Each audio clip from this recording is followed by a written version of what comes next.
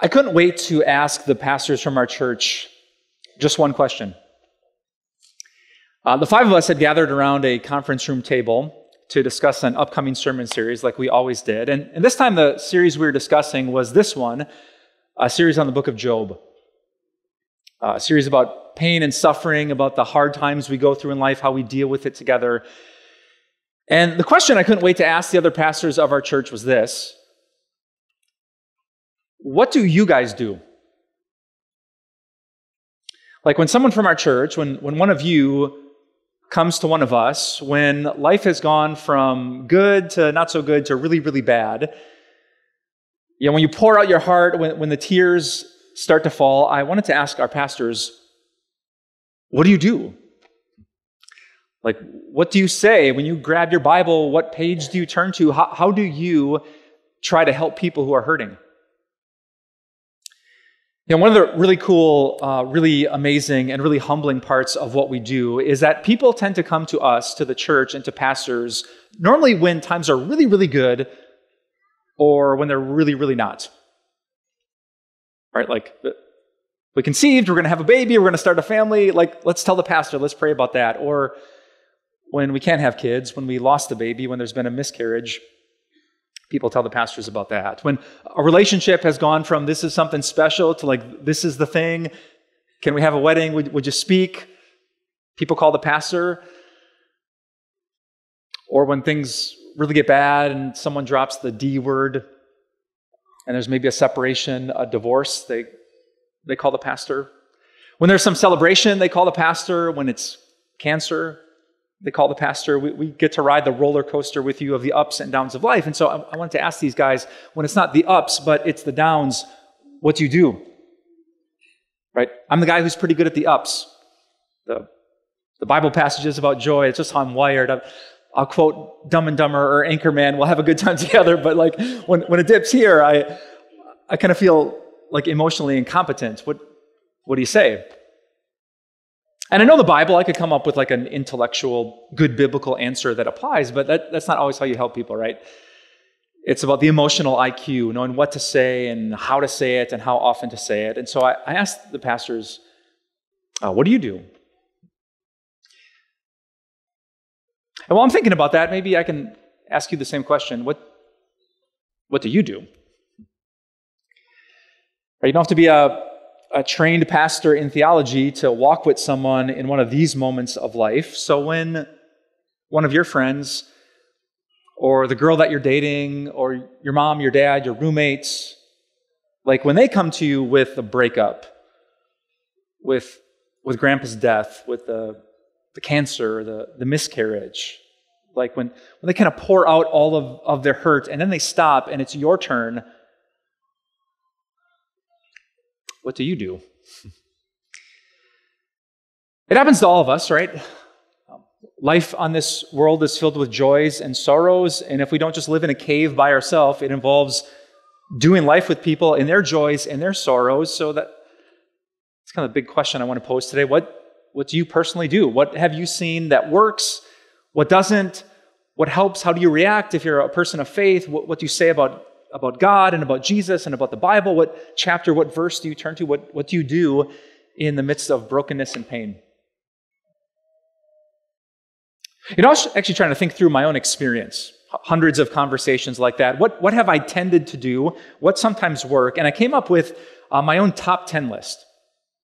So if you're taking notes at home or here in church, you want to grab a pen, here are what I think are the top 10 things that people like us do when people we love are dealing with pain. I'll recite them fast, so right quickly. Number one, I think sometimes we just be. Right, just be there. You don't have to quote the prophet Isaiah. Sometimes when you just show up, you give someone a hug, you're physically present. That's such a great gift to go through one of those moments and not go through it alone. You could just be. Or number two, maybe you could say sorry. I'm so sorry you're going through this. When I heard the news, I was devastated. I can't believe this happened. Sometimes, like just that emotion, that's technically what sympathy is. In Greek, the word pathy means emotion or suffering. Sim means with, like a symphony, is sounds put together. When you like line up your emotion with theirs, that feels so good sometimes to go through that together. You could say sorry, or number 3, you could share a story. I don't think I've ever told you this, but did you know that my grandpa died when I was just your age? The whole world doesn't know this, but I actually went through 2 miscarriages too. I know what that feels like. And when people realize like they're not the first to go through it and like somehow you've gotten through it, it gives them hope for the future. Number 4, you could offer help. Have you ever heard of like the casserole crew after a funeral? Right? Filling up freezers, like we don't know what to do, so we make food, we drop it off on the doorstep. How about I watch the kids? How about I just give you a day to yourself? How about I show up? How about I clean the house? I know you're not what you normally are. You could offer help. Or number 5, you could offer hope.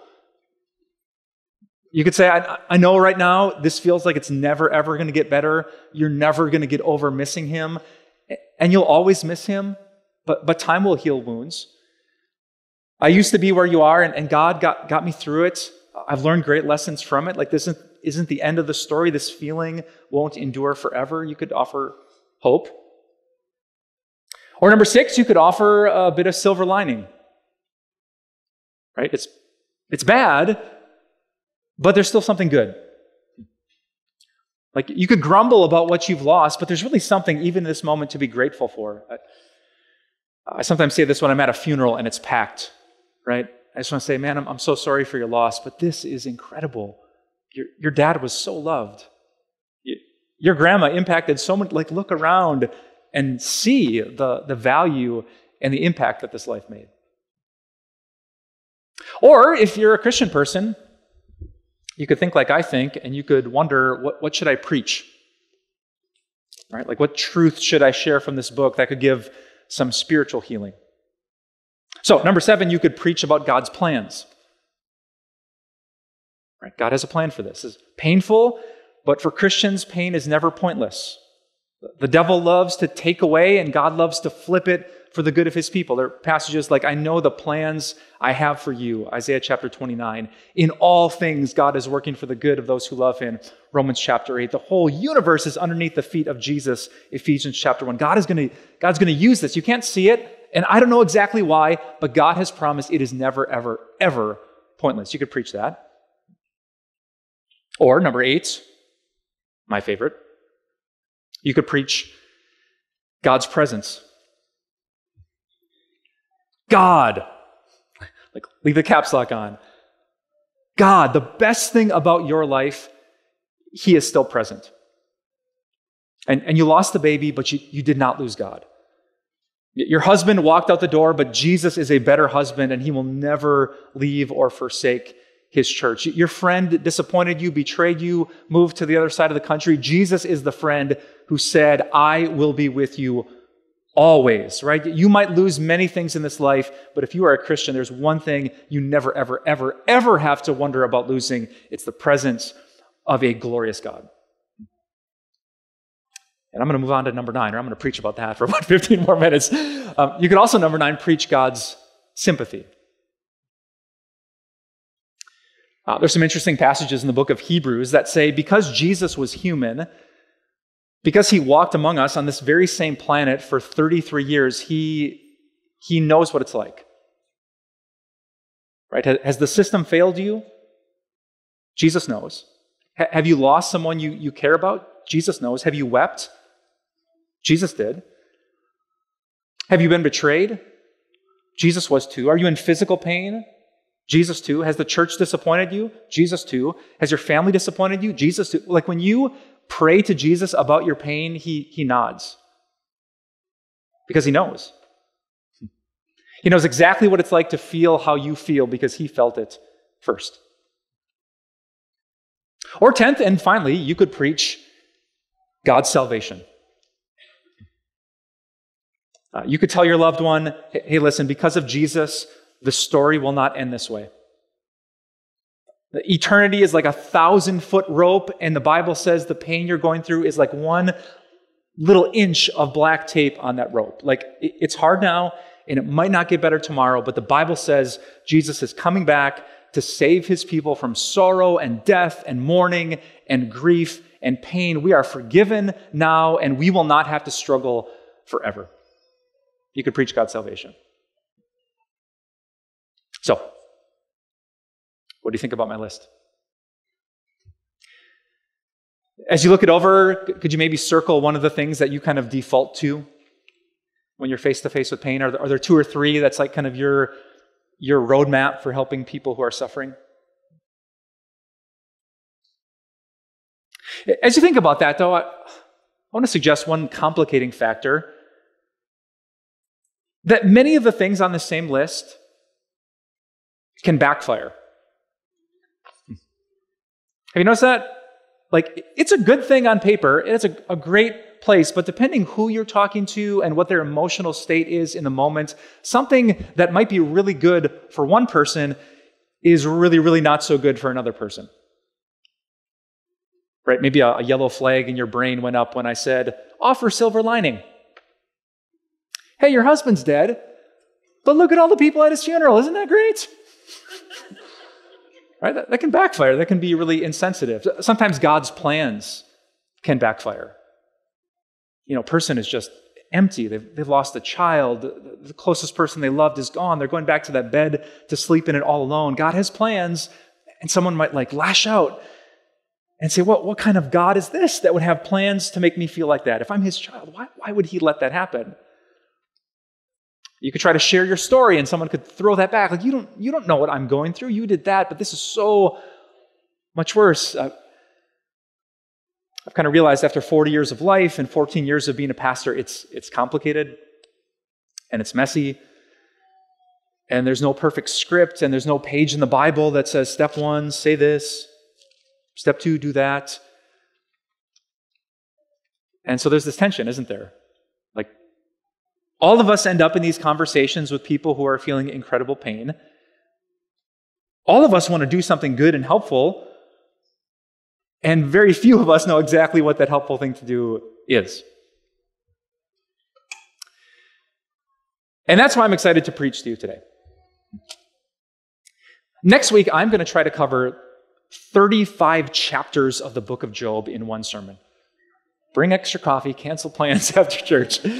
Today, though, I'm not going to preach 35 chapters. I'm not even going to preach one chapter or a half a chapter. I'm going to just preach on 3 little verses from the end of Job chapter 2. Because this tension that we feel today, it's not the first time. Many, many years ago, there was this guy named Job. His life went from good to bad to unthinkably bad. And at the very end of Job chapter 2, his friends show up and they try to deal with this situation that we all deal with. Like, they're good friends. They care about Job. What will they do? What will they say? Today we're going to take a peek at what these friends did, and we're going to think about what we can do for each other when moments like this turn into moments like that. So, if you have a Bible or a phone in your hand, you can open up to Job chapter 2. Otherwise, you can follow along on the screen, because we're going to begin today with Job chapter 2, verse 11, which says this. When Job's 3 friends, Eliphaz the Temanite, Bildad the Shuhite, and Zophar the Naamathite, sweet names, aren't they? Anyone pregnant here today? You need some baby names? Write that down.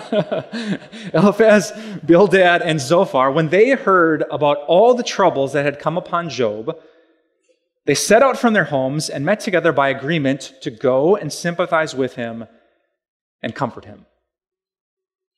Let's pause there. These guys, based on that one verse, are amazing friends. Right? This isn't like Facebook friends. I clicked the button and I guess we're close now. I mean, think for a second about what these guys did. It says, when they heard about Job's troubles, they set out from their homes. Right? So that implies, we're not quite sure how far they traveled to get to Job. They left their families, their friends, their jobs, their to-do list, maybe their kids, their beds, their comfort. We're going to find out that they're going to spend more than a week of personal time off to try to be a friend to their broken friend named Job. Like these are ride or die, stand up next to you at your wedding, carry the casket at your funeral kind of friends. They care so much about Job, the text says they met together by agreement. Right? It's like, we got to do something. What are we going to do? I don't know. Let's get together. Let's brainstorm. Let's come up with some plan because Job is at the bottom and he needs us right now. Right? Job didn't invite them. He didn't say, you guys got to come. They just knew, because this is what great friends do, that Job needed help. And according to the same verse, when they met together by agreement, they came up with 3 goals. You see that in the text? First of all, their goal was to go. Goal number 2, to sympathize. And goal number 3, to comfort. Right? They said, we got to go. Right? I mean, sometimes sending a text, Snapchat message, writing a letter, FaceTime video, sometimes that works, but sometimes you just got to go. Sometimes you're close enough to that person and the relationship is there where you just physically have to be at the funeral. A digital hug is nice. An actual hug is about 1,000 times better. Right? We got to go, they said. Number 2, they said, we got to go because we need to sympathize with Job. The Hebrew word used here for sympathize literally means to do this.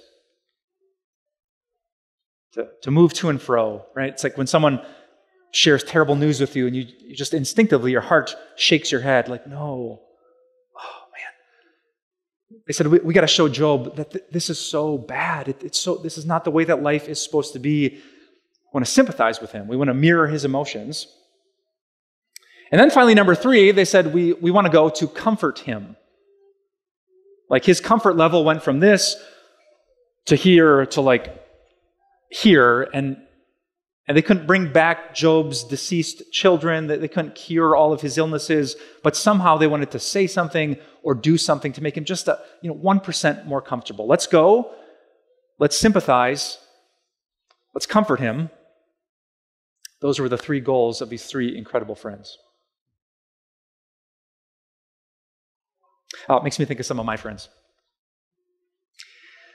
About a month ago, I was at a middle school volleyball game, and one of my classmates, who's a pastor here in our town, said, "Did you hear about Nate?"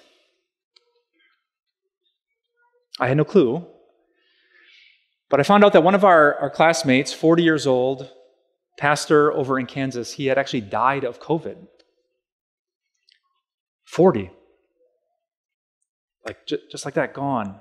Married not that long ago, 4 kids, ages 7 and under. And I can't imagine his wife waking up, right? 4 kids, needing attention. And then I heard what some of his friends did. Nate was blessed with a lot of friends. I was maybe in his second circle, but like his inner circle, the guys he had known long before he met me, that he went to high school with and college with and seminary with, they did exactly what Job's friends did. They met together digitally. They said, what are we going to do? And they said, we got to go. He's like pastors leaving behind churches and families and children and jobless. They took personal time off. They piled into a couple cars in Wisconsin. They drove 600 miles over to Kansas just to go and to sympathize and to comfort. They hugged the recent widow. They spoke words of grace and Jesus to these little kids. They actually formed a choir and they stood up and they sang about God's glory and the beauty of heaven at this man's funeral. They couldn't fix it. They couldn't bring Nate back, but they were friends. And this is what friends do. They physically go, they emotionally sympathize, and they verbally comfort. So let me ask you, is there someone in your life right now who needs you to do the same thing? I'm choosing that word carefully, like needs. Every week in my planning journal, I write myself a question. Mike, who needs a pastor?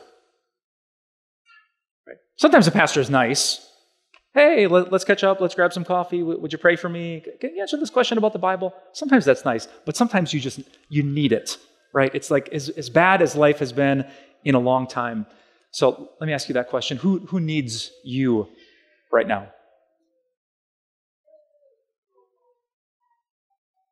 If I gave you 5 seconds of silence, like could you think of a friend, a family member, a neighbor who's maybe dealing with one of the killer Ds, disease, death, divorce, or depression?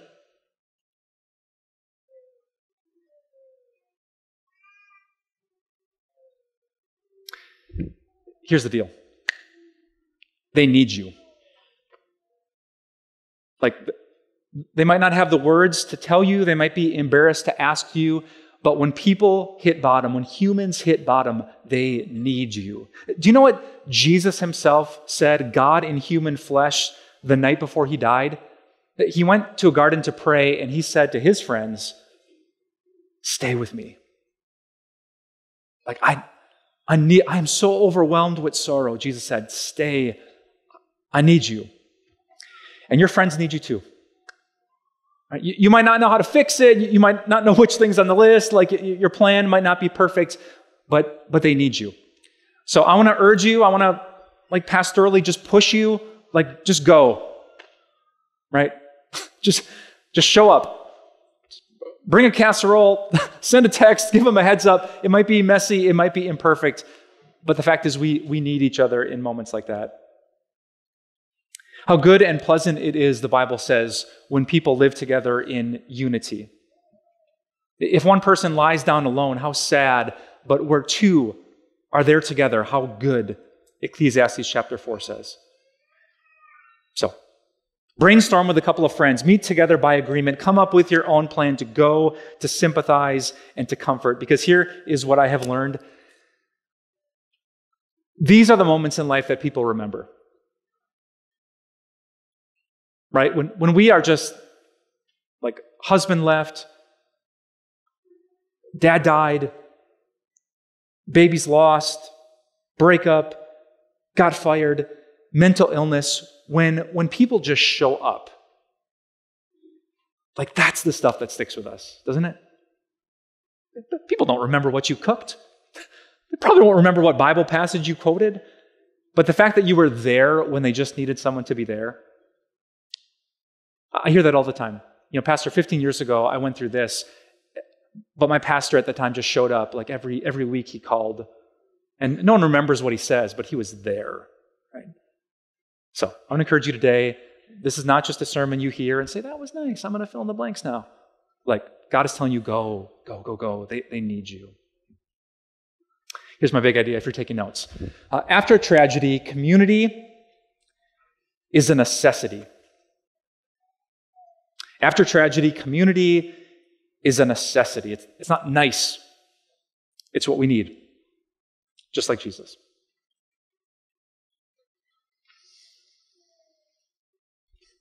All right, so what comes next? These three friends came up with their three goals, their plan.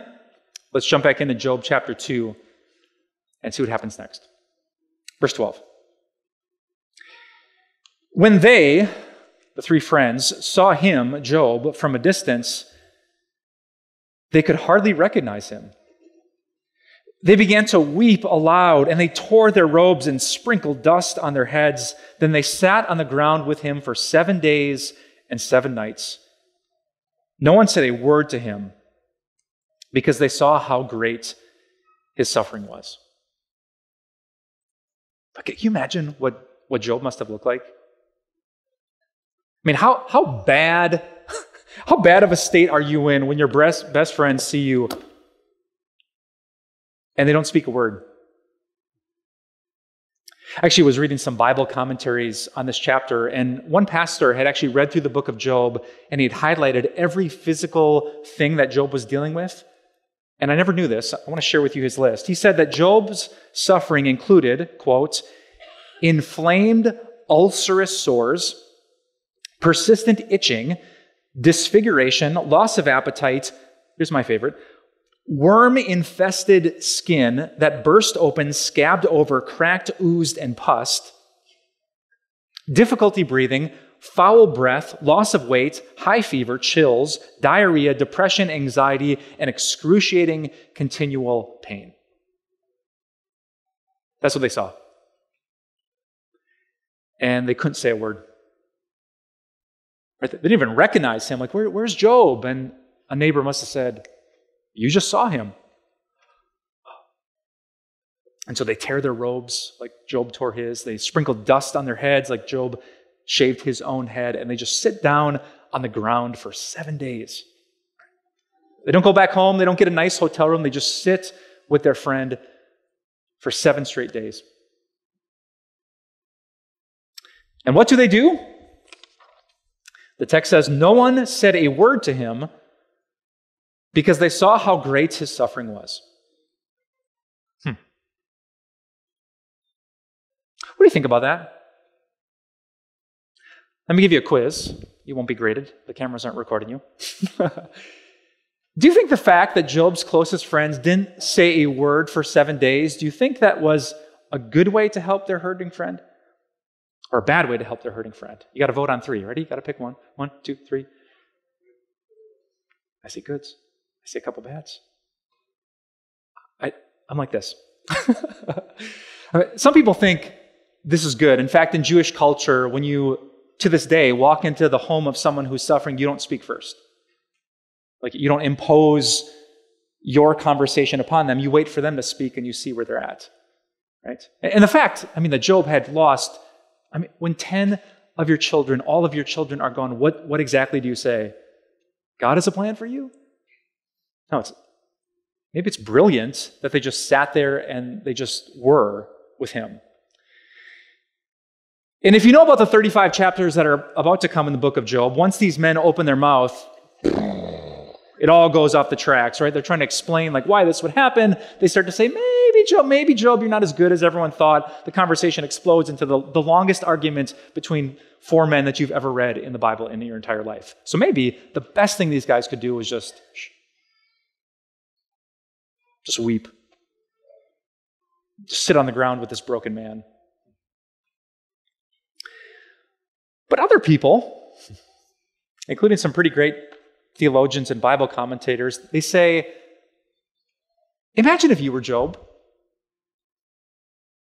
If you were in some car wreck, everyone that you loved in the car was gone, you were hooked up to tubes, and I came to see you in the hospital, and I saw you there, and you saw me, and I just wept, and I sat down and I held your hand. If I did that for an hour, you'd be like, what a pastor. If I did that for a day, you'd be like, his hand is kind of sweaty. If I sat by your side for a week and didn't say a word, would that be awkward? I'm thinking, say something. What are you thinking? And so there's this great debate. Is this the best thing the friends ever did? Is this the most awkward, insensitive things the friends ever did? And I actually love the fact that there's some ambiguity here, because here's the second big idea I want to share with you today. Write this down. That after tragedy, community is messy. Right? It just is. When people are hurting, when we walk into a conversation that is filled with pain, it's not clear-cut, it's not black and white, it is so messy. Do you walk into the room and say something? Maybe. Do you stick around because she's going to need so much help after the death of the one she loved? Maybe. Does she want some space for you and some privacy to mourn? Maybe. Do you ask a question like, hey, if you need any help, text me, okay? Maybe. Is asking a person who just can't think straight to come up with a list of good things to do the right thing to do? Maybe. Do you open a Bible and just share your own story and testimony? Maybe. Is it the wrong time to share that? Maybe. Do you remind a person that God is powerful and He's going to work this for their good, just like the Bible says? Maybe. Will someone be mad at God in that moment? Maybe. When someone in their pain says something about God that's not biblically true, When they question his love and his plans, do you become like the theologian hawk? You like swoop in, correct them so the lie doesn't grow in their hearts? Maybe. Do you just understand that hurt people say things they don't mean? Probably. Like, what do you do? And the Bible's answer is, you try. It's messy. After tragedy, community is a necessity. We need people. But the reality is community is also messy. Those people are going to walk in the room and it's not going to be perfect. So let me make two quick applications before I say amen. Number one, if you are the friend today, like when I gave you a little bit of time and space to think about someone who's hurting, if like the answer came quick and you're like, yep, I got to reach out, I got to go. If you're the friend today, here's my advice to you. Expect messy. Right? Like ditch the perfectionist mindset that doesn't work ever in life. But especially in these moments, it does not work. Just expect it to be messy. Expect that you're going to mess up. Expect that you're going to say the wrong thing at the wrong time. In fact, I think it would be brilliant if you would say to your hurting friend, hey, listen, I really don't know what to do. And I have a hunch I'm going to say something that I don't intend to hurt you, but it might happen. If that happens or when that happens, just please know that I realize I am not perfect, but I do want to be present. All right, if I say something I don't see, tell me. Please, I'll do my best to correct it, but I don't want you to go through this season of life alone. Expect it to be messy. And know when you're driving home or you're holding your phone, waiting for them to text back, and you're beating yourself up because you feel guilty that you said this, or you should have said that, or you didn't say that. I mean, here's the beauty about being a Christian. There's always Jesus. There's a Jesus who died on the cross to forgive every sin, including the sins we don't intend. Jesus is the Savior whose blood cleans up the mess so that we don't have to live with guilt and think we're so stupid for saying the wrong thing when a person needed us most. Christianity says we can repent, which means we can confess our sins, and then we can know that He always does. Right? The rock-solid foundation that we have as we go through this is the constant love and the forgiveness of Jesus Christ. So, do something. Go somewhere. Help someone. Expect it to be messy. And know that Jesus always cleans up the mess. Second, if as I've been teaching today, you haven't felt like the friends, but you've kind of felt like Job. If my examples of disease or death or divorce or depression, like that's what you're going through right now, here's my advice to you. Expect messy. I wish your friends and family were Jesus. They ain't.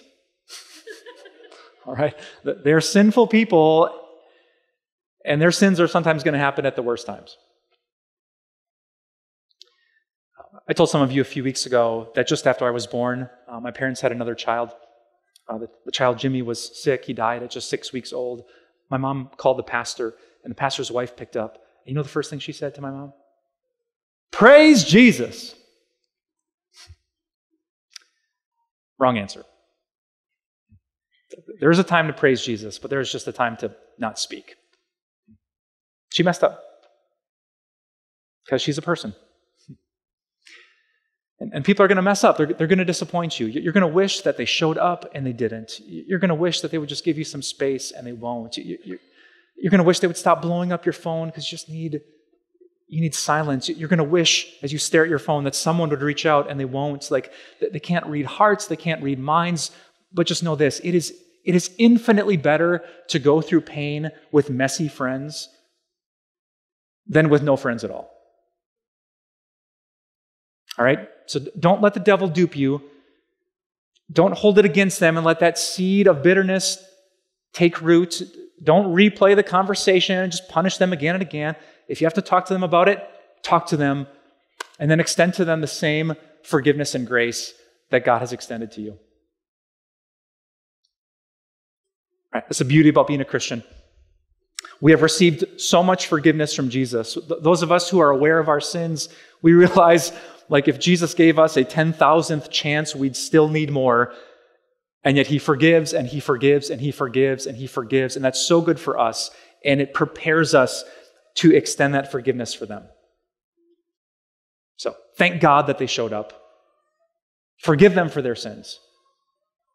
And don't let the devil mess with the community that is a necessity after our tragedy. So, final question. What you going to do? It's going to land in different spots for all of us, but like who's the person? What's the step? What's the forgiveness you need to embrace or to extend? The message you need to send or to receive?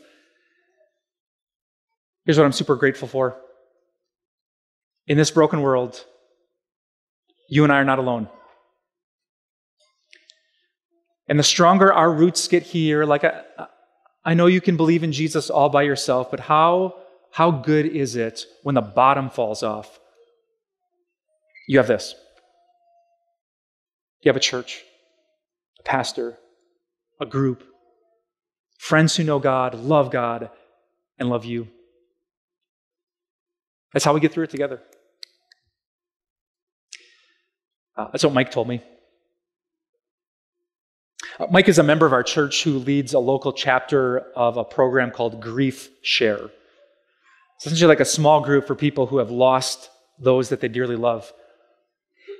I knew Mike that had infinitely more experience than I did in this area, so I asked him this simple question via email. I said, Mike, does community really make a difference? Like when you're in that spot of deep grief, does this matter, or am I just like reading too much into this? And I want to put Mike's words up on the screen behind me so you can read them too. He responded, Pastor Mike, we will all grieve differently and for different lengths of time. However, there are two things in common to all. We cannot do this alone. And above all, we cannot do this without God. You cannot do this alone. And you can't do it without God. Because of Jesus and our community, we don't have to. So brothers and sisters, those of you on the highs and lows, expect it to be messy. And thank God for Jesus. Let's pray. Heavenly Father, I thank you for grace. I'm rethinking all those conversations with the amazing people at our church, wondering what I could have done better, what I should have said, what I shouldn't have said. Thank you that we can think about those conversations without ending up with so much shame and guilt that it just keeps us up. Thank you, Jesus, that when you went to the cross, you said, it is finished. And you thought of all of it. Like all the sins. And in the highest highs and lowest lows, you paid for all of them. We are so grateful for your unfailing love. Now, Heavenly Father, I'm asking for your Spirit for all of us. Some of us are going to take some huge steps, some momentous moments in the days to come, and we need your Spirit to guide us and give us wisdom.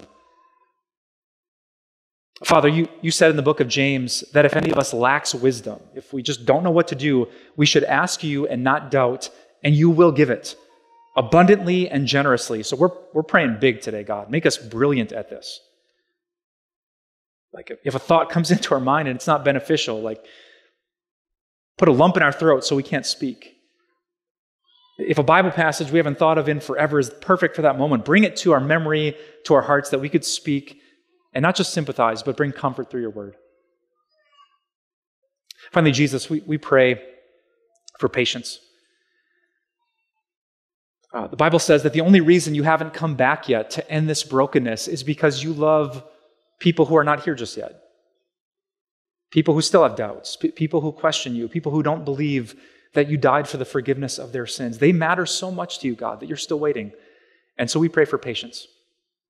Help us to love each other well, to serve each other well in the moments until you come back and there's no more mourning and no more crying and no more death and no more divorce and no more depression. The brokenness will be gone, the old ways will be past, and the new will come. We ache for that day. And we know that you're going to get us there. So inspire us, God. Forgive us, lead us as we race to the finish line where we see your face and pain is gone forever. We pray this all with confidence because of your glorious Son. And all God's people said, amen.